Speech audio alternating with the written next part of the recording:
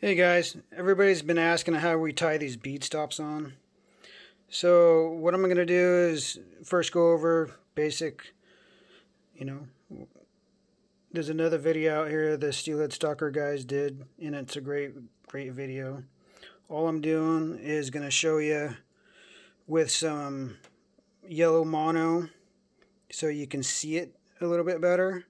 A lot of guys have reached out to me and asked for it, so I'm going to show you how we do that. It's just a regular steelhead salmon knot, bait loop, whatever you want to call it, snail, so many wraps. There's a couple ways you can do this. I'll show you how I'm tying hooks on. You can do it a couple ways. You can leave that tab out here, then you take leave that tab there, then you're going to continue to wrap. It's going to create an egg loop. Then you just hold on to that little tab there, and you can pull it through.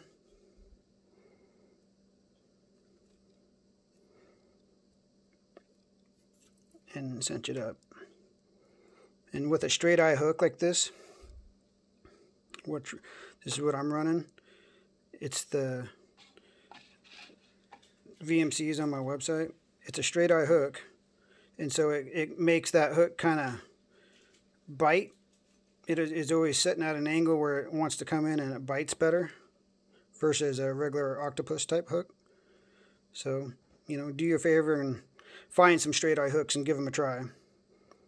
I'll show you that little bead stop next. So basically we're taking this is an acrylic, pure acrylic, totally clear. And it's similar to a bobber stop knot, honestly.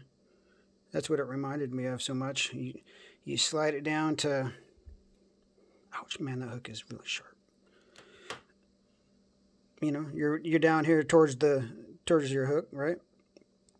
So what you're going to do is you got it kind of close to where you want it. Just take and loop. You're going to loop it back through the back side and out. Okay. And this in turn creates a nice little loop. Kind of see how the bead's in the middle there? So what I do is I pinch the bead in my right thumb, since I'm right-handed. I'm pinching the bead in this whole side of the loop I'm pinching. So I can take, you can pull a little bit more slack out of there. So what I'm going to do is I'm going to rotate up and drop down through.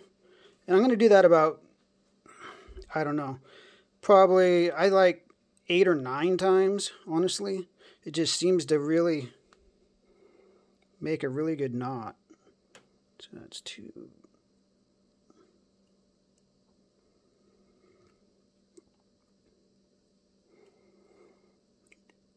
And you can always pull more through if you need to. Sometimes it's easier to drop that other hook in there.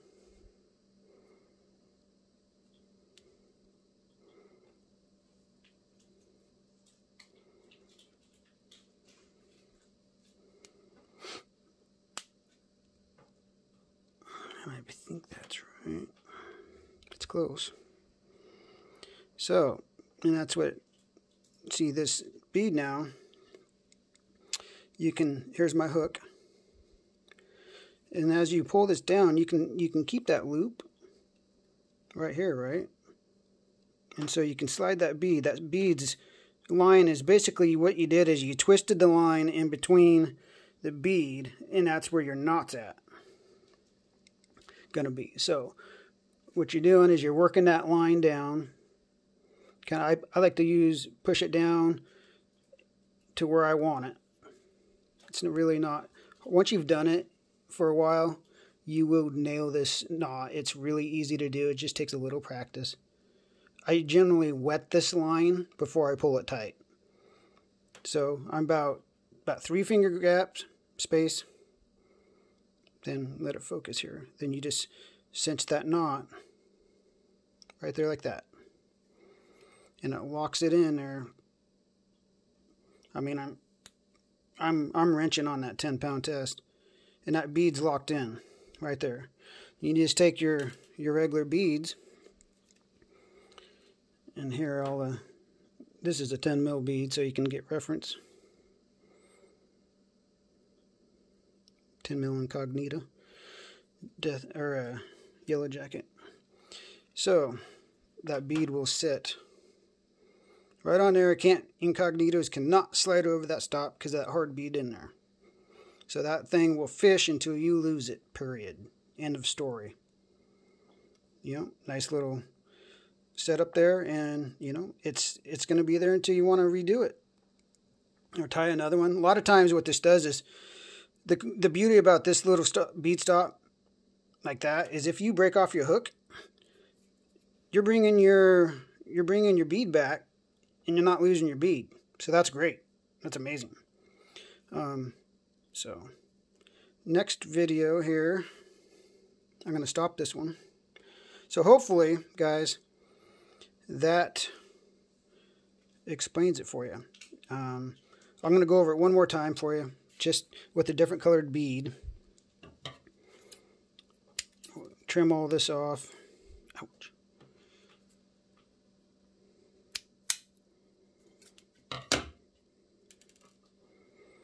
I'm going to use this glow-in-the-dark 4 mil as reference so you can see a little bit better. And I'm going to show you another way to tie on make a bobber knot. Sorry. Wow, I'm having a difficult time here. Alright. Actually, here, let me show you. I'm going to show you this. I'm all over the place. Don't worry about it. That's normal for my life.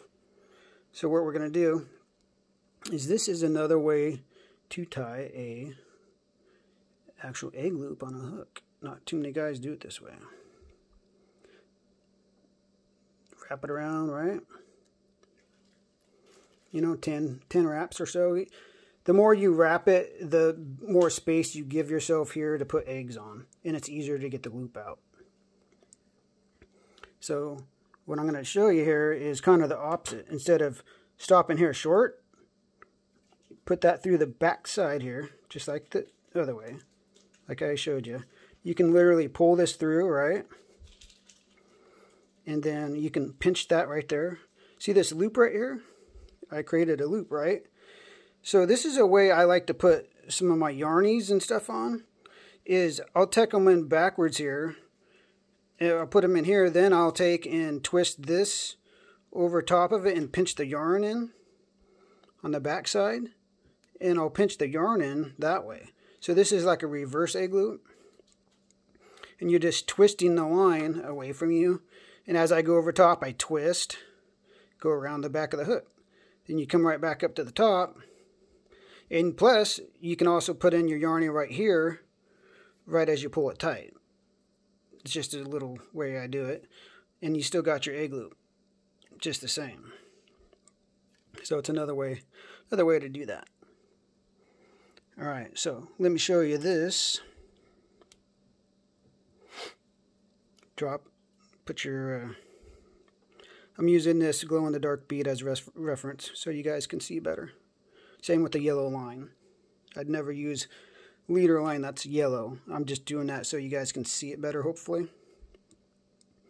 Alright, yeah, that shows it really well. So I'm going to take and I always go from the back forward.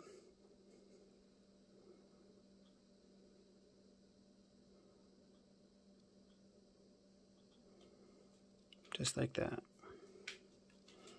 And you can make a big loop if you want. Makes things easier. Okay, so drop it in. One. See, that basically straightened it out. So 1, 2. Ouch. 3.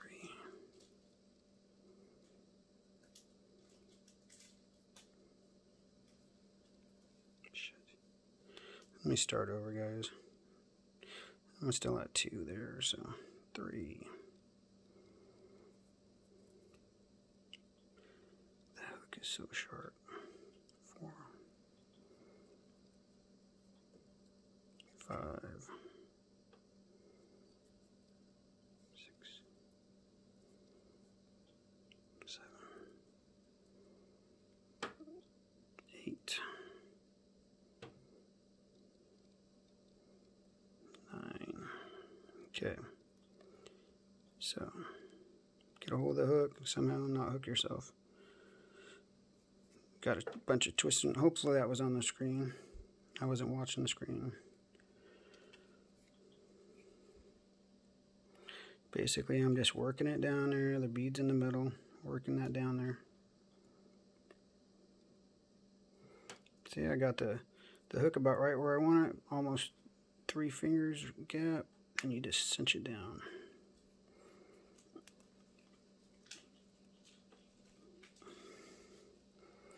And it really locks that bead into place. Here, let it focus. But it really locks that bead in. So hopefully you guys could see it. I'm going to review it, make sure I did it right. Put your bead on. Big old fat 23 mil here. Oops.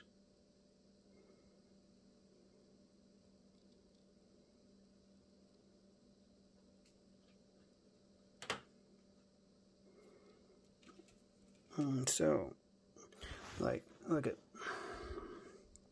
speed will actually go up in there. Just actually it don't. It just stops right there. Thought it might go in there a little ways, but it don't.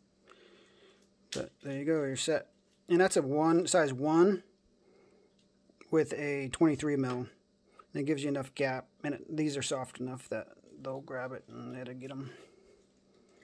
So, okay, guys. We'll see how that goes. Tight lines. Hey, our website, check it out. If you guys are wanting to get in there and check it out, website wise,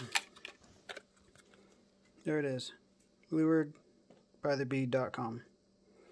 If you're looking to get out for a guided trip, there's my phone number on the back. Alright guys, tight lines, take care, Merry Christmas.